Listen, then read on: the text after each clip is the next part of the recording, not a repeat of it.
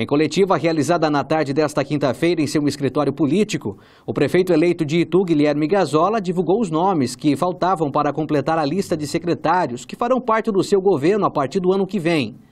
Para a pasta de Cultura, quem assumirá é Geraldo Gonçalves Júnior. Eurísio Palavidino será o secretário de Meio Ambiente. Anelise Barbosa estará no comando da Secretaria de Promoção de Desenvolvimento Social.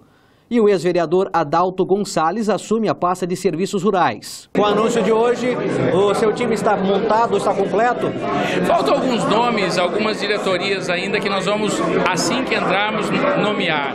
Nós temos muita tranquilidade disso. Fizemos uma drástica redução do número de diretorias. E isso deve se estender ainda por todo o nosso governo. E não nomeamos, por enquanto, nenhum cargo comissionado que não fosse diretor ou secretário. Para fazer isso com responsabilidade, tranquilidade e qualificação técnica. Também foram apresentados outros 25 nomes que ocuparão cargos de diretores na prefeitura.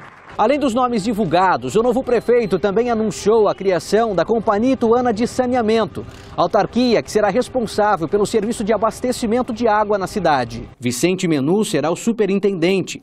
Segundo Gazola, o nomeado possui larga experiência na área. O conceito de SAI, ele está um pouco ultrapassado, que é o tratamento de água e esgoto. Hoje se vê o água e esgoto numa forma mais ampla, que é o saneamento. Então a Companhia Ituana de Saneamento vai ser criada logo na primeira semana, a pedido de uma convocação extraordinária na Câmara. Ela terá uma visão mais ampla sobre o tratamento de resíduos da cidade de Itu.